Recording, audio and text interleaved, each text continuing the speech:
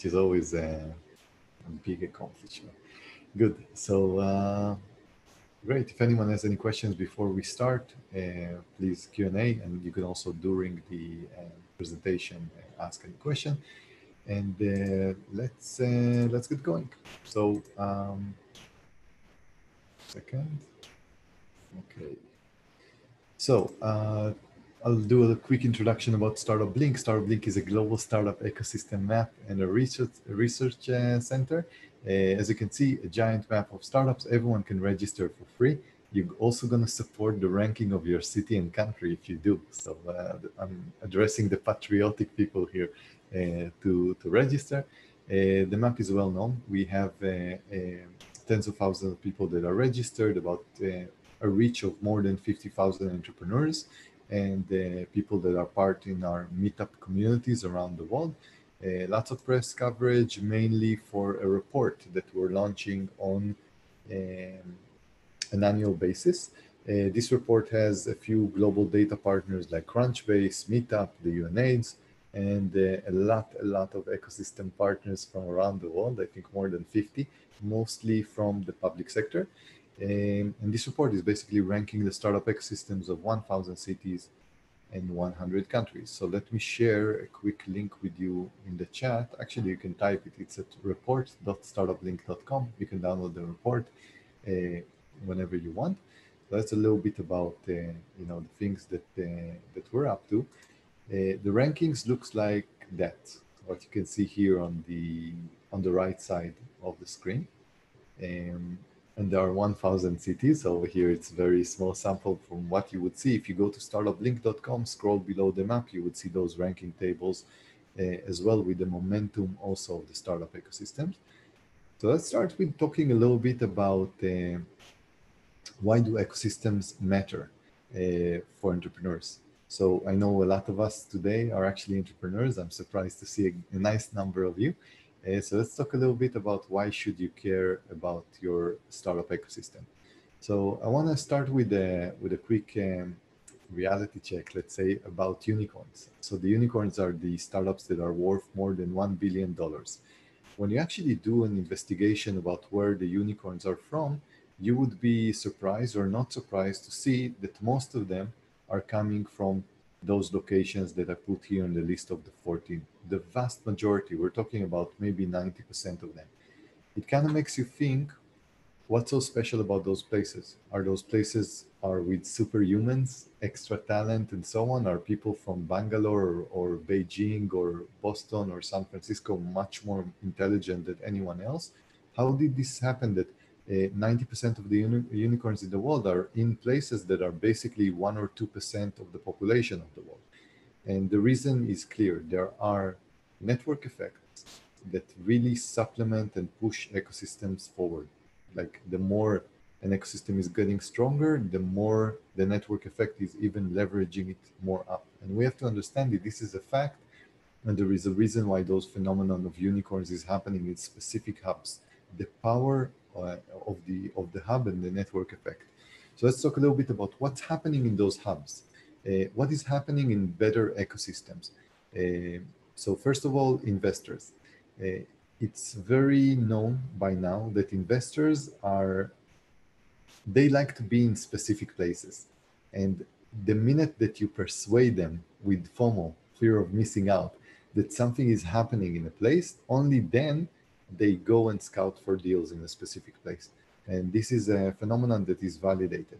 So the idea is that we have to create the fear of missing out for investors to kind of say, you know what, I'm putting Shanghai on the list now. I have to be there as well. So this is something that is happening. And again, most of them like to work in the same hubs. Clients. There are certain clients, very innovative clients that are not risk averse and that are understanding the vast opportunities by taking a risk and working with a startup. They are usually in those hubs. Why? Because there is some kind of a psychological effect in those hubs that is very pro-innovation. Other than that, co-founders, team members, suppliers, all of them are in those hubs as well. You're much more likely to go to an ecosystem of people that are not interested in a 9 to 5 but are interested in building a massive startup, you're much more likely to find there your co-founder and your team members, and also an amazing supplier that can give you services. So what can we do? If you stay in a small town that has almost no activity, your possibilities of finding people around you that will boost your startup are relatively limited in comparison. In those hubs, you will also have knowledge base, lots of events. There is cutting edge knowledge that is updated with the latest, let's say, best practices. That's one more reason that those places are excelling. Those places where you actually go there and you see meetups every day of 4 or 5 different events. So this is something that is interesting. And again, today we're in a very interesting period with the COVID-19 that this effect is actually diminishing a little bit. So if the situation stays the same way, and it's probably not going to stay the same way, we're going to see those network effects diluting. But the consensus is that it's not going to stay this way, and those hubs are going to break through again when we're out of this current weird period. One more thing that is in those hubs is mindset and culture that supports entrepreneurship. Entrepreneurship is very lonely. It can get very, let's say, discouraging. If you're in a small town by yourself and your family is telling you, what are you doing? Why don't you get a job? And your friends don't get it, you're emotionally very much more, let's say, probably gonna quit than if you're in a city surrounded by people with dreams that are basically building the dream together with you. So that's basically the idea. Those are the ranking tables, and you can see over here, for example, San Francisco is way, way, way in the top. However, I do want to say a word of warning. Not everyone should be in San Francisco. The ecosystem that you choose has to do with your life circumstances. For example, some of us must stay in Europe or in Asia. That's basically our place. So the idea is from having a ranking of 1,000 ecosystems, you can actually choose which place is better for you with your selection in a way. It has to fit your goals. So if you would go to San Francisco, you want to change the world, and you're willing to pay big prices on accommodation and everything to do that. If you have a little bit less interested, let's say, interested in building the next Facebook, San Francisco is probably not for you. And then the only thing you want to check is that you choose a vibrant enough ecosystem that would have good quality of life, good cost of living, a place that you like, but also good activity. But it doesn't have to be one of the top 20 or even 100, as long as there is some kind of signs of life, something is happening. Some of you will also have to pick an ecosystem based on the vertical.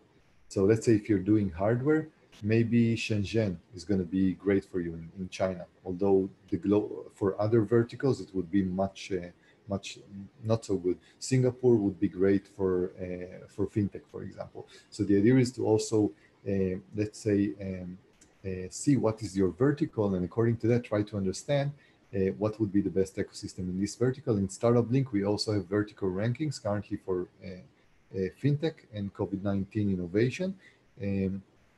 So you can check it on the website and kind of like figure out according to your vertical where should you be.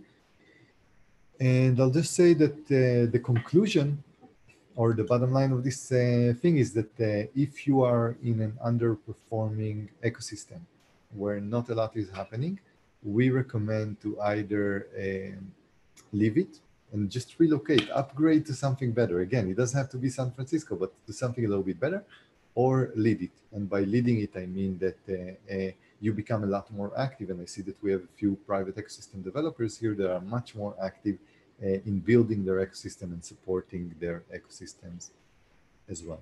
So that's a little bit of an intro about that. I'll just tell you that for the countries, and over here you can see actually the country ranking. So in Startup Link, we're also ranking 100 countries. Ecosystems are actually making a giant difference for the economy of countries as well when it's done correctly. So first of all, they're creating high quality jobs, and those jobs are generating a lot of taxes for the country. The exits are also generating great windfall of money from those exits for the country that can later be used for infrastructure, for education, and so on. Good ecosystems are also attracting investors and entrepreneurs. That's important to say. When someone understands that an ecosystem is great, you're going to see like bees attracted to honey, that everyone wants to be there. The most important thing, I think, for countries is to avoid the brain drain. So over here, because the world is becoming more global, people can now make choices about where do they go to. So if you have a good startup ecosystem, that's one of the best things that you can do to keep your talent. And one more thing that a good ecosystem is doing, and that's the last thing we're going to talk about before we jump to the quick introduction of case studies, starting with Sofia, is to improve the country image and its strategic and geopolitical situation. For example, I'm from Israel, and I can tell you that 20 years ago, it was not as easy to introduce yourself as someone from Israel. And now, because of the success of the ecosystem, because of the amazing accomplishment of the country, of the ecosystem in general, the country has greatly benefited, both on the image and also on the strategic ability to form connections and alliances with other countries. So the idea is that if you want to strengthen the position of your country in general, technology is one of the most efficient ways to do so. So, yeah. So good. Now we're going to do a quick jump to a very brief ecosystem case study. So we're in those webinars, we're always trying to kind of like get to know a little bit few ecosystems from around the world. And today, I think we're going to start with I have to check who is in the queue, but we're going to start with Anna from Invest in Sofia. So that's something that Bulgaria is an amazing country and one of my favorites. I traveled there extensively. So Anna, I'm gonna promote you to a panelist. Let's see if it works. And as I'm promoting you, I'm also going to share with people maybe the position of Bulgaria in the last report and of Sofia as well. So, hey Anna, can you hear me? Hello, Ali. I can hear you. How are you? It's great to see you. Same. Great as well. We actually, I don't think your camera is working. I don't know if you have an icon to. I do, and I'm trying to start it, but it says that you have stopped it. Wow. That's very interesting. I did it. Let me check. Maybe I can. Zoom lives. Yes, I'll try to I think what I can do. Wow, I don't know. Actually, interesting. Technical things. Who can share? All panelists. But yeah, maybe we can. So maybe you can now try again. But if it doesn't work, we'll just go with audio and yeah. Okay, so, I'm trying with the camera for the last time. Good. Unfortunately, not working.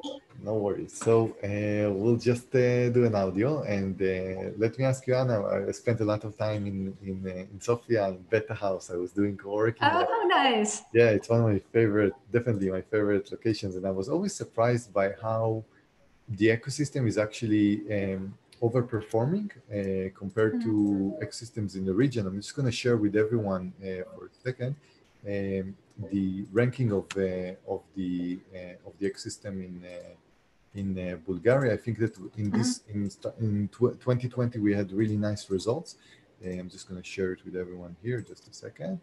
So if we look at the ecosystem of Sofia, if I'm not mistaken, you're currently ranked at number 84, I think. 86. 86, sorry. Right there in the top 100. And it's very interesting because we see that you're ranked above ecosystems like Budapest and Bangkok and Baltimore and Rio de Janeiro. So Calgary and a lot of others. So very interesting for us to kind of figure out what's your maybe secret of success of creating a situation where the Sofia startup ecosystem is actually in the top 100. So I was kind of wondering from your side, maybe you can tell us a little bit more about what exactly happened there. How did this happen? I will try to tell our story in a nutshell. First of all, hello, everybody. Hello, Ellie, once again. It's a pleasure to be here, and we're very glad that we also had the opportunity to collaborate with Startup Link for this year's report, and we're very glad that Sofia's position has improved this year. Let me try to give you a short overview of what happened. And I really hope that Yali will be able to come to Sofia and everybody here and to see for themselves how the ecosystem is changing, of course, after the whole unpleasant situation with COVID-19 has come to pass, hopefully soon. So Sofia has one of the most rapidly developing startup and entrepreneurial ecosystems in Europe and in Central Europe. I'm part of the team of Innovative Sofia, which is the digitalization, innovation, and economic development department of Sofia municipality. So our mission is to support Sofia's development as a tech, innovation, and a creative hub, and also to make sure that more and more people from all around the world know about how Sofia is developing and what kind of entrepreneurial story the city has.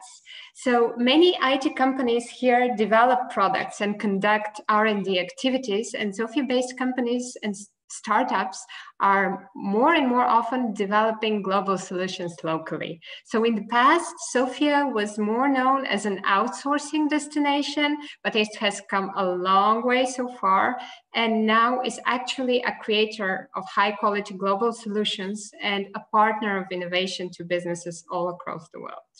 So the development of Sofia's ecosystem started in 2012, 2013, and in the last 7-8 years, over 2,000 startups have been created in Bulgaria and mainly in Sofia. Just a small note here, Sofia is the capital and the economic heart of Sofia, of Bulgaria. So around 40% of the GDP is located here in the city, and most of the investments also come here. Sofia has a very, very well developed ICT sector, and actually around 80% of the whole ICT industry in Bulgaria is located here in the city, which is an innovation and tech driver. So currently there are around 650, maybe 700 active startups and scale-ups, again, mainly located in Sofia. And the curious fact is that around 1/3 of the founders are foreigners, and around 1/5 of all founders are women. And we believe that even more than 20% are women. Sofia hasn't had its first unicorn yet, but there are several companies that we believe are on the right track, and we really hope that we'll have our unicorn for the next edition of Startup Link's report. Meanwhile, in the last couple of years, we have had a very rapidly developing VC and angel investors network and community. Currently, there are over 15 different VC funds, which are supporting startups of various stages, starting from pre-seed, seed, and scaling on various kind of verticals. So there is also a big network of angel investors, which is increasing in the last year, and also there are some foreigners in these networks as well. We also have over 30 co-working spaces and growing. Also over 30 IT and innovation academies, in addition to the universities and various schools here in the cities. First-time entrepreneurs can also resort to local incubators and accelerator and pre-accelerator programs to get the support and the guidance they need. And also Sofia has a very big tech park, Sofia Tech Park, which is the first science and technology park here in Bulgaria, which will host one of the EU's 8 next generation supercomputers next year. So we're very, very happy about this development. If we speak in more detail about the verticals, it's a curious fact that around 15% of Sofia's startups are in deep tech. Meaning artificial intelligence, fintech, cybersecurity, biotech, createch, robotics and automation, and even aerospace. So there are over 60 fintech startups, and actually Sofia is one of the most rapidly developing fintech hubs in Central and Eastern Europe, over 30 in artificial intelligence, and even over 35 in gaming, which is something curious about Sofia. Me as a game lover myself, I'm very, very happy about this development. So when we speak about the ecosystem, we have a very wide, but in the same time, united ecosystem. So there are cities where there is a big entrepreneurial ecosystems, but it's divided into smaller sub-system, let's say. So a small entrepreneurial system of startups working in fintech, or createch, or biotech. Here in Sofia, all of these ecosystems communicate with each other, and not only with and among each other, but also with various associations, foundations, clusters. That's another interesting trend developing here in Sofia, with municipal and government organizations. So everyone is working together in order to achieve this common goal and to develop more and more solutions. Also, more and more people are returning to Sofia. So the brain drain is starting to reverse. Myself, I studied abroad for over 5 years and then returned to Sofia because I knew that there were some great opportunities to find an exciting work here and to be able to make a difference and to work for an impact. And that's also one of the reasons why I joined the team of Innovative Sofia. Furthermore, in addition to having these opportunities for professional development, Sofia can offer a very, very good quality of life. Maybe you know that we have mountains just 30 minutes away from here, the beautiful Vitosha mountain. Sofia is very green, there are parks everywhere. So one day when I start a family, it will be a nice place to also raise my children and have a quite relaxed lifestyle in a way. So exciting at work and relaxed at home. Last but not least, I would like to speak about the tech talent here in Sofia. So we have over 100,000 graduates in STEM fields every year, and over 50% of population have university degree. Around 90% of the population aged between 18 and 45 speak English, which is also a big benefit. And Sofia actually ranks 28th among 400 cities and regions around the world in English proficiency. So when you come and visit us, hopefully soon, you won't have a problem with the communication and the language barrier as well. So that's Sofia's story in a very, very small nutshell.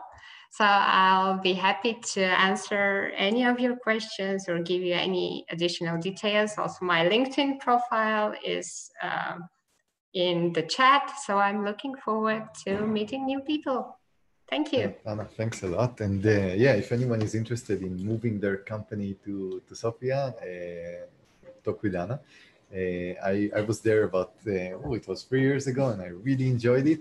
I actually really enjoyed also Varna, that is the second ranked city in Bulgaria. Although, Anna, you can see a very big difference, right? Sofia is number 86, Varna is 430. And Plovdiv, also one of my favorite cities, about the historic, probably the most historic city in Europe, is number 784. So I see that there are also other options in Bulgaria as well, right? Other ecosystems that are growing relatively fast. So, oh, it looks amazing. Do you have any connection with the other startup ecosystem in Bulgaria? Any insights about why the gaps are so big, and if the momentum is like, what do you think is one other, if you had to choose one other city other than Sofia that you're betting on in Bulgaria, which one would it be? Oh, it wouldn't be only one city, definitely. We as Innovative Sofia, we're focusing and concentrating on Sofia, but it doesn't mean that other centers and entrepreneurial hubs are not developing in the city. Of course, Varna and Burgas that you mentioned, they're also close to the seaside, so we have our mountains and they have their sea. Plovdiv, also another city, Veliko Tarnovo, which used to be actually Bulgaria's capital 200 years ago, is also developing as a hub. And after COVID-19, we started to see this interesting tendency for more and more entrepreneurs leaving their offices here in Sofia, but going to other cities and preferring to work remotely from there, because they have the opportunity to do so. So again, communications and this opportunity to work from basically anywhere in the world and connect to people from everywhere is also a big plus. So maybe there will be an even bigger spread of entrepreneurial activity in different cities in Bulgaria too. But for now, Sofia remains the biggest hub so far. Thanks a lot, Anna, and see you in Sofia soon, hopefully. See you, Ali. Great having you with us, and good luck. Continue the success that you have so far. Thank you. Good. So I think that what we're going to do now, we're going to go back to the presentation and talk a little bit about what the private and public sector can do. And then when we're done with the next slides, I think we're still going to have time to present one or two more ecosystems, but it has to be spontaneously. So if anyone here, especially from the public sector or an ecosystem developer, wants to give a two-minute speech about their startup ecosystem, let me know in the Q&A that you would like to pitch, and let us know from which organization you are.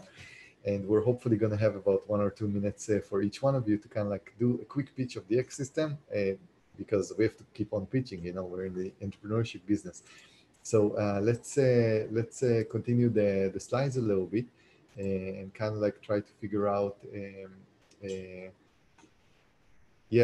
actually, Anna, I know that you asked me a question before about the what would be the changes of COVID-19 that are affecting ecosystems. I honestly believe that so your question in the chat. I honestly believe that they're not going to change, because in the end of the day, people are attracted to success stories and to hubs where, especially investors, they're very much funding entrepreneurs on that in places where they were successful. So entrepreneurs are going to keep on, just by the value of the story, probably stick with the hubs. And COVID-19 might even make the situation worse, because it would not allow the upcoming cities to really push through, because there are no more network effects. So the investors are more likely, if the situation continues, to actually continue taking bets on what worked in the past.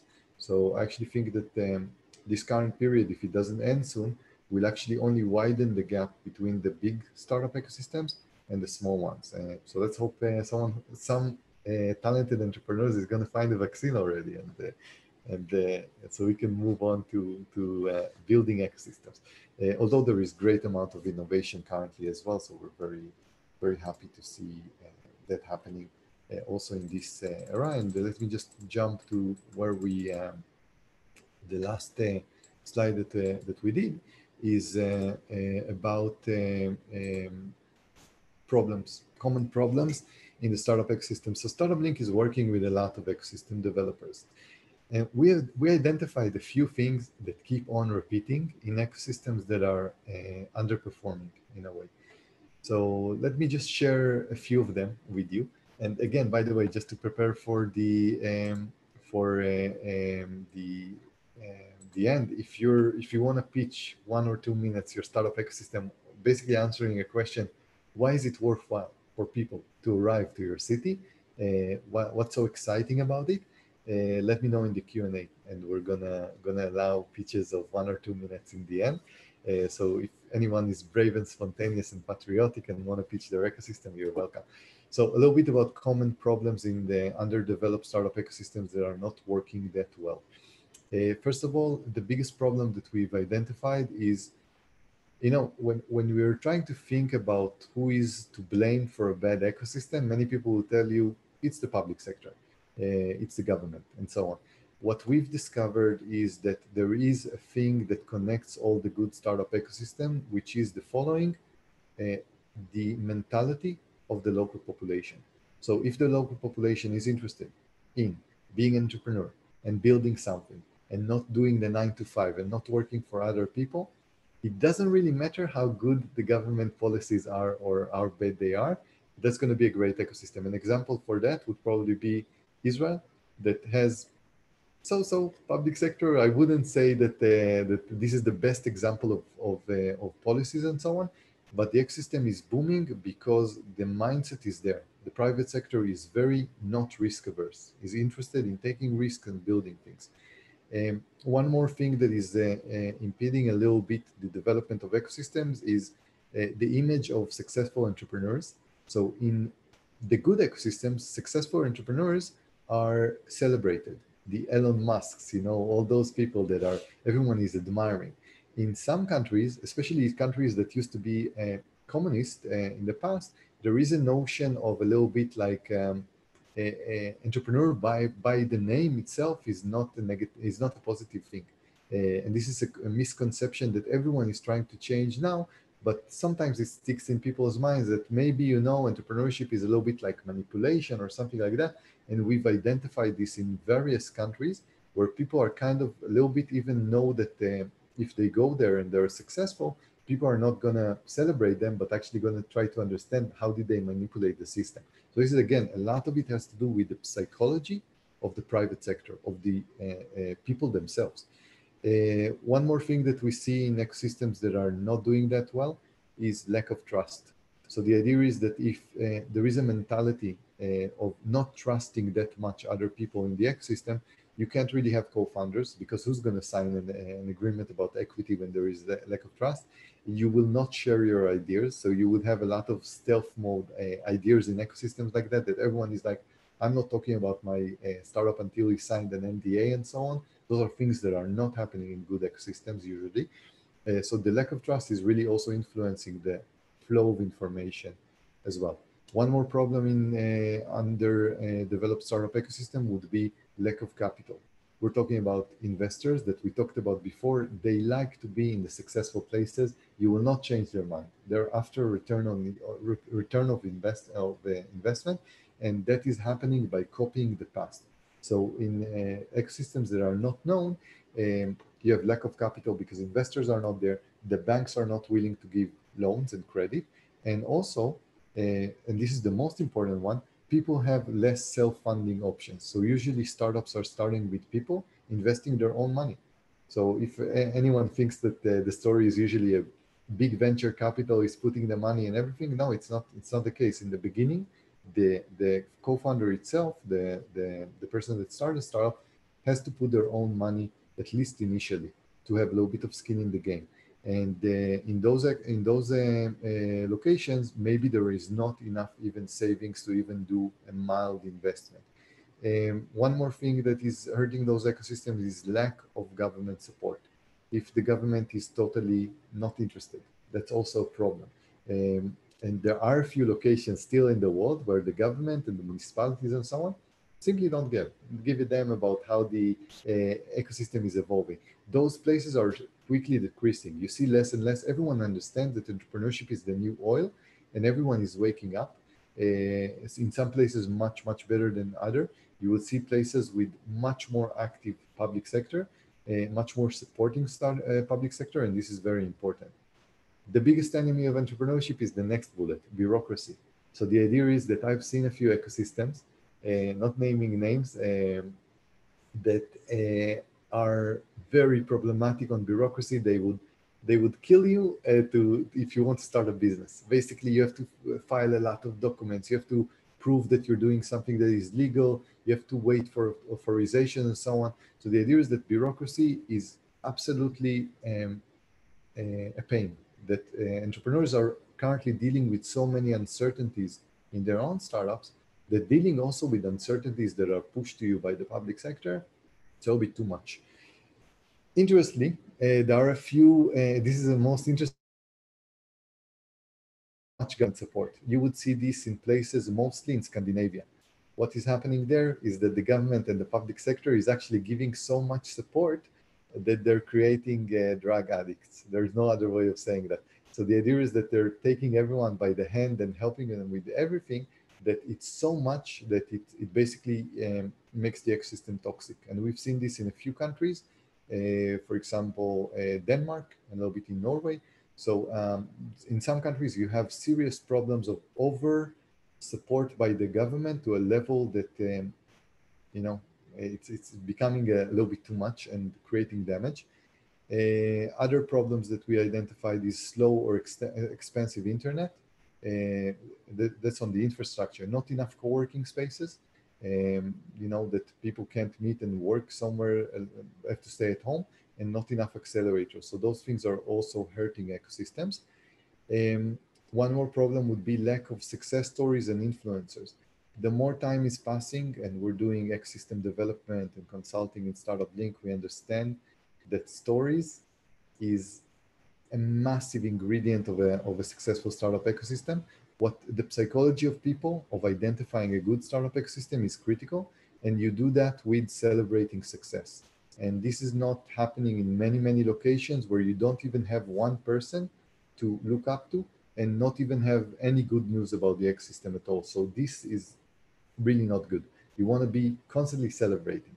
And in some places, surprisingly, the low cost of living is also influencing the success of the ecosystem, because you might rather be a freelancer for someone in richer countries, make a lot of money, and not necessarily be an entrepreneur. On the flip side, high cost of living, like you can see in Norway or Sweden and so on, are also going to affect badly the ecosystem, because starting and going out of the job circle has a lot of implications as well. So those are, it's a relatively long list of things that we've identified that are creating problems for the ecosystem. I'm just going to answer a quick question from Weil. And again, I'm apologizing to everyone. I can't track the chat, so I'm only answering things on the QA. So even if you want a pitch or if you have questions in the Q&A, please. Weil was asking, how will crowdfunding be integrated into existing ecosystems? Crowdfunding is a promise that unfortunately didn't really materialize. It's not going to be a major channel of funding. It's a nice channel of funding, especially if it has to do with hardware and IoT. But unfortunately, we can't really count on on crowdfunding. It's going to be mostly still investors, and more than anything, people's own money and their own line of credit. So this is currently what we're identifying on this.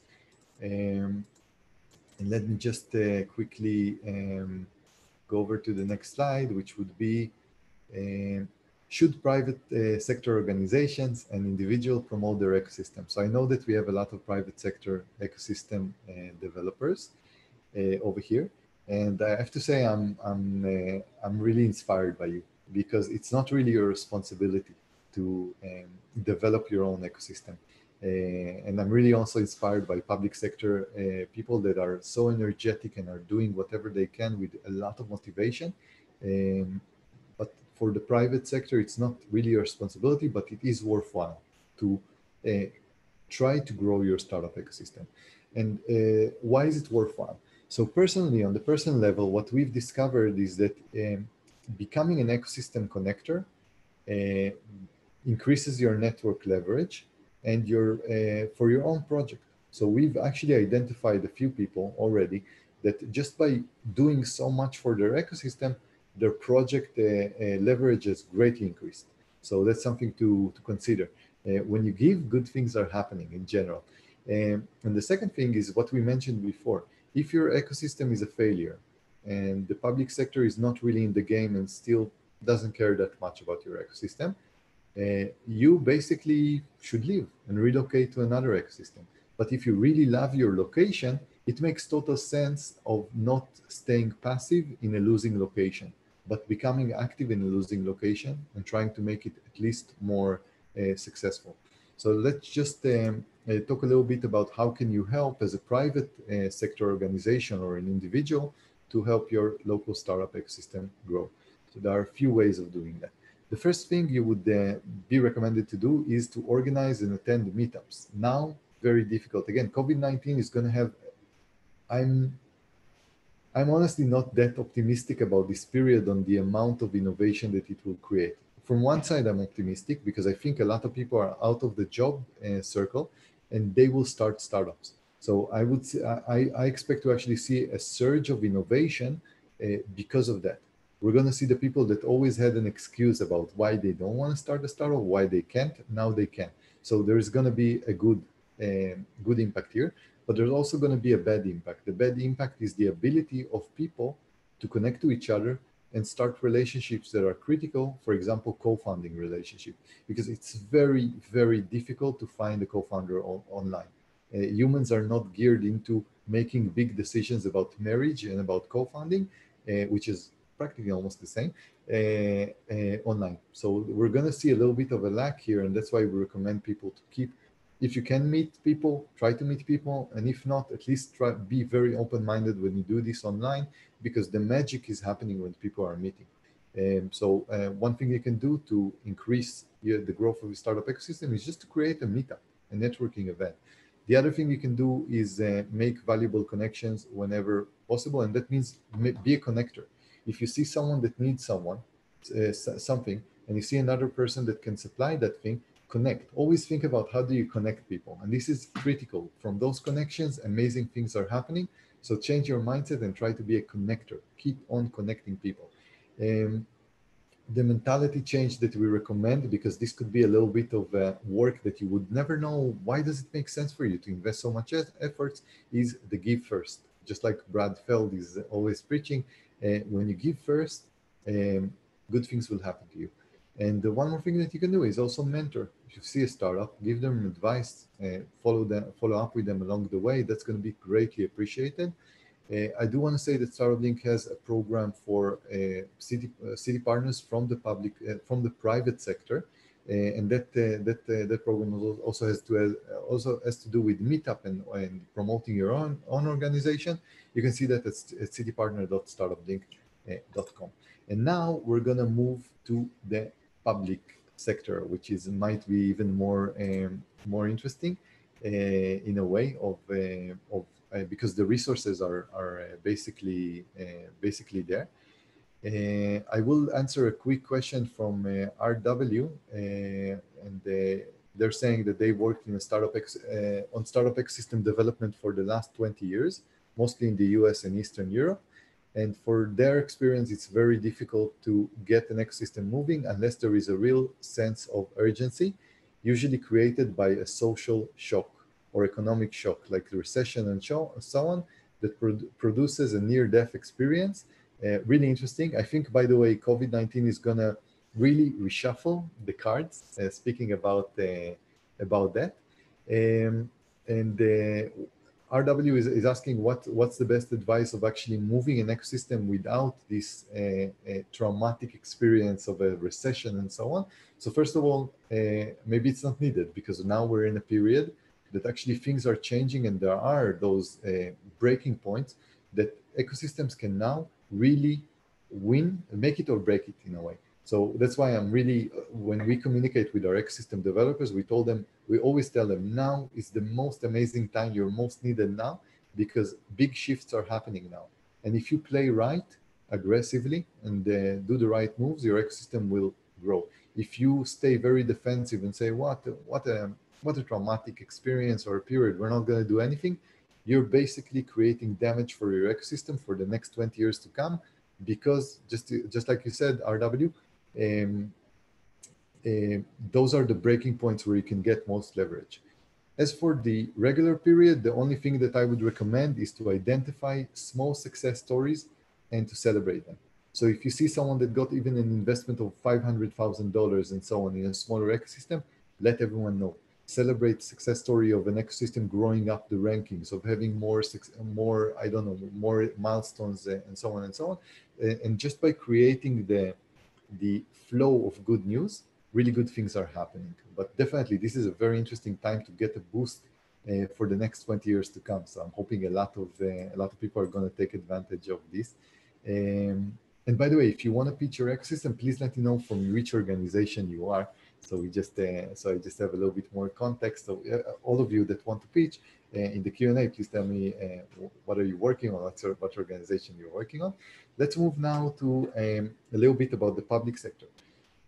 Public sector policies are critical for ecosystem success. If the government policies are creating uncertainty, fear, and we've seen that. We've seen a lot of scared entrepreneurs that are scared from the government, or confusion about how to start a company or what exactly to do and what is the bureaucracy, it's over. Because as I mentioned before, it's so difficult to build a startup that if the environment is getting you in trouble as well, you're crazy to stay in an ecosystem like that. And there are some ecosystems like that.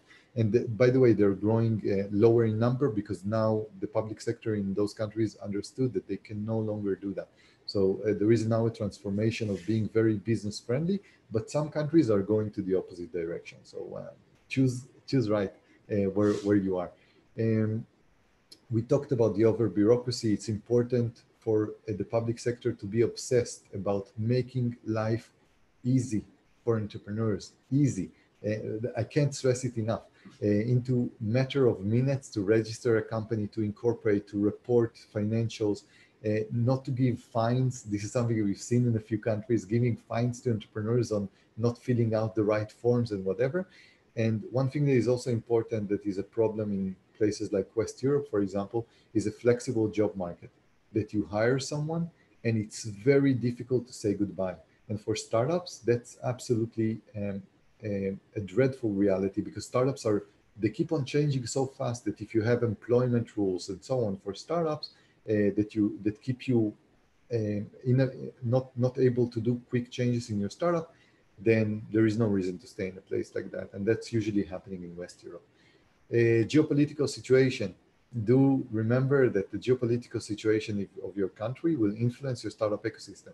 So for example, if you're doing things that create tension or or create even sanctions and so on, your ecosystem is great, you're going to suffer. Your entrepreneurs will not be able to travel, visa situation we're going to complicate, and so on and so on. However, I have to say it can be mitigated. That in some places that have not favorable geopolitical situation, still the ecosystem are blossoming because the country is doing its best to mitigate. Some example to that: Israel, Rwanda, Colombia, 3 countries with interesting stories, challenging stories as well, challenging history as well. They are doing really good, really well lately, because basically they just came to peace with where the situation is and are trying to mitigate those risks. One more problem that in public sector policy, and we mentioned this before, is micromanaging an ecosystem. And we talked about this in Scandinavia case, the ability of being like the catcher in the rye field, that you have to save everyone, that there has to be equally opportunity, and everyone should get their chance, and if not, you have to support them, and so on and so on. It creates a mentality within the local entrepreneurs that the government is going to help me, and if I'm not successful, it's the government that is actually failing and not me. And we've seen that in a few ecosystems. It's heartbreaking to see it, to be honest. Like, it's heartbreaking to see how governments can actually create a situation that they are hugging their entrepreneurs so much that they're actually strangling them. So it's pretty interesting to see it, and it's interesting phenomena. We also saw a few governments that pour so much money into the ecosystem as investors that they basically create a toxic environment where the private sector investors are leaving the ecosystem because the government is pouring so much money and actually creating so much damage for the ecosystem. A good example for that would be Poland, that is with the best intentions in the world, is creating a situation where so much money is circulated in the ecosystem that you have a lot of zombie startups that are basically dependent on public sector funding. You don't want to be there. So the conclusion for this slide is basically, if the government has to choose only one activity to support its local ecosystem, it should basically do the following and remove roadblocks. Instead of being micromanaging an ecosystem, just stay a little bit out of the way and remove the roadblocks so entrepreneurs can push forward. And that's maybe the biggest let's say lesson out there. Good. So let's see. So we went over this slide. Let's talk a little bit about what governments can do very briefly. And by the way, I want to apologize because I thought this would take less time, and so we're not going to have time for the presentation because I want to finish more or less almost at around hour. So we're going to give opportunity for people to do ecosystem pitching in another event. We're planning a little bit about what government should do. The first thing you should do is invest in the promotion of your startup ecosystem. I want to stress this. The story element, what we think about the location, is critical. People are going to locations because of their branding. So the government should always push and promote their local startup ecosystem, both globally, but more than anything, nationally. So the local entrepreneurs know that they're better off staying and that good things are happening in the ecosystem. One more thing that you want to do as a government is to push and create more co-working spaces and accelerators as well. So that's something that if they don't exist in your ecosystem, if you have dozens of them, like we have in Sofia, no need. The market is working perfectly. But if you don't have even one, or you have only one and it's remote, try to create more and make them free. You need those magical locations where people are meeting each other. One more thing that you want to do is to understand the ecosystem and to share knowledge. You don't want to be in an ecosystem when no one is knowing who is doing what. That's why in Startup Link, one of the things that we're doing is mapping ecosystems and giving ecosystem developers the ability to map their ecosystem and share who is doing what, while we're also promoting extensively, because those things are on the macro level critical for the success. And one more thing you want to do is kind of a deep analysis to really understand what's going on. What are the trends? Not doing things without measuring them, but doing things and analyzing them and talking with as many people as possible to get their feedback about what's going on. I'll just say that Startup Link does have a program that supports the public sector in the promotion, the mapping, the consulting about their startup ecosystem. You can see it at ecosystempartnership.startuplink.com. And because we're very close to the end, I'll just say that one of the most important things to do is to communicate with your startup ecosystem. And as a public sector, you want to speak with the entrepreneurs. You want to, a lot of us are, not even taking the time to create constantly dozens of meetings with our entrepreneurs and kind of asking them, what's wrong? What could be better? What do you like? What's great? In a way. So when you do those interviews, you identify patterns, and those patterns are absolutely going to be of great insights to you. You can understand what are the roadblocks. And again, as a public sector, you have to be totally connected with your entrepreneurs. Keep on speaking with them. Ask yourself the question, how many startup founders from my ecosystem did I speak with in the last month? And if the answer is 1 or 0, it's something to do again. And I'm pretty sure that for most people, it's higher than that. And I'll just say to speak about the notion about success. Psychology is the key. You want to be in a situation that everyone regard your ecosystem as a success story. So that means that in the beginning, celebrate success. And also the way we look at it is that the public sector responsibility is to do a lot when the ecosystem is just starting. So think about it like a snowball. In order to create this snowball effect that it rolls and gets bigger and bigger and bigger, someone has to start the snowball. It's not going to start out of nothing. So the idea is that you have to start the initial one, and as you see it grow and grow, you let go and let the private sector take care of it, because then there are going to be economic incentives to actually make this happen. And again, celebrate success. Whenever you see success, share it with the world. This is psychologically super needed. I'll just say that on this, we have a few more methods of supporting an ecosystem. I'll mention maybe one or two that are critical.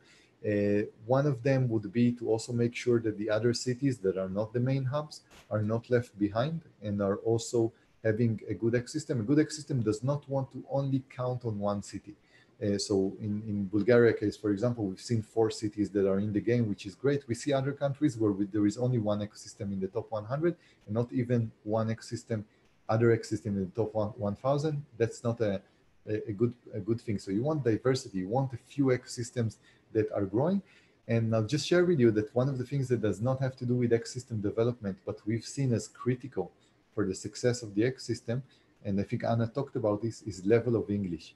level of English. If you have money and you're not sure about how to develop an ecosystem, throw it to English teachers in education. That's probably the thing that is going to bring you the most dividends in about 20 years from now, or even 10. So that's it for today. I want to thank everyone for arriving. Once again, I know that we have a few people that want to pitch their ecosystem, but we're out of time. So we're going to organize another event for specific ecosystem pitching. And that's basically it. If you need to connect, Eli@startuplink.com. Would love to hear from you. And thank you for arriving. Enjoy your day. Develop your ecosystem. Build cool stuff. So see you soon. Bye-bye.